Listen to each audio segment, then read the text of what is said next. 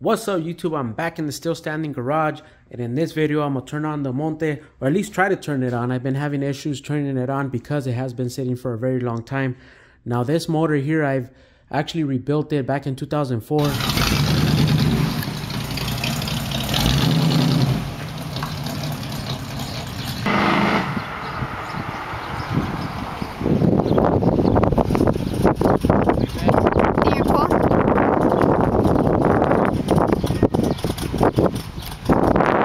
It probably doesn't even have 50 miles to the motor, because after I rebuilt it, I focused on other things in my life, and I just left it parked. I turned it on here and there once in a while, so it is what it is. So right now, I'm going to start focusing more on trying to tune the Monte over here, the motor, kind of how I did the Regal. The Regal, same thing. I had rebuilt the motor, drove it around probably for a good 2 years solid.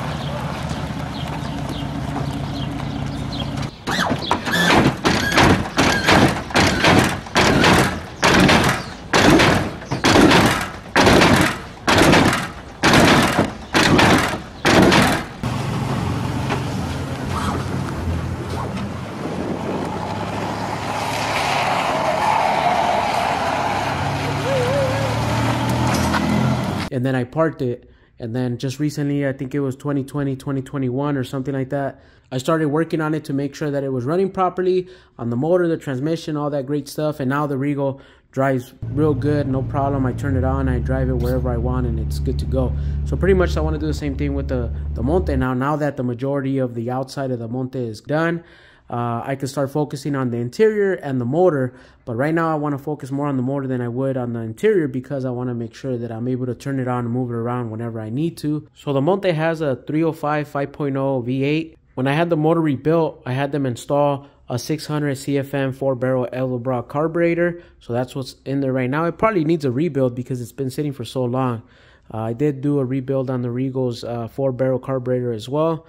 But this one, I know for sure it's going to need a rebuild. So I think the fuel pump needs to be replaced too. It's an Edelbrock fuel pump. I don't remember how many gallons per hour it is, but I think that's what the problem is right now when trying to start it. The engine bay is really dirty. It has all the dust left over from when I did the body work on the car, the whole sanding and all that. I've been blowing it out here and there, but I mean, everything sticks on there. I do need to clean it up. I did have to replace the distributor a while back.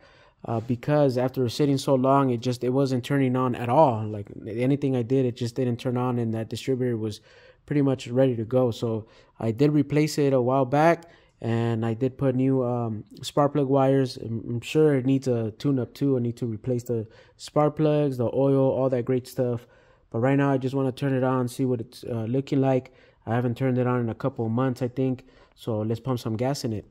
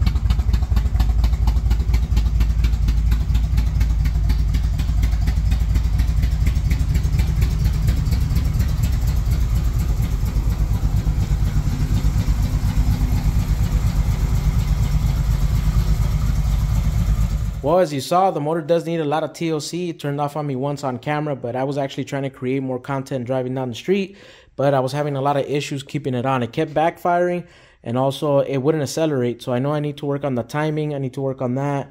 I do want to rebuild the carburetor. I already went ahead and I bought the carburetor rebuild kit. This is the part number right here, 1477.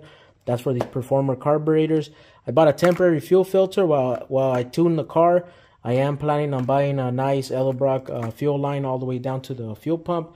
Then the carb cleaners right here to get that nice and clean. I did make a video on rebuilding one of these carburetors. This is a 600 CFM carburetor. This is a Performer carburetor. The Regal has a 500 CFM Performer carburetor. So I did do a rebuild video on that. It's pretty much the same thing.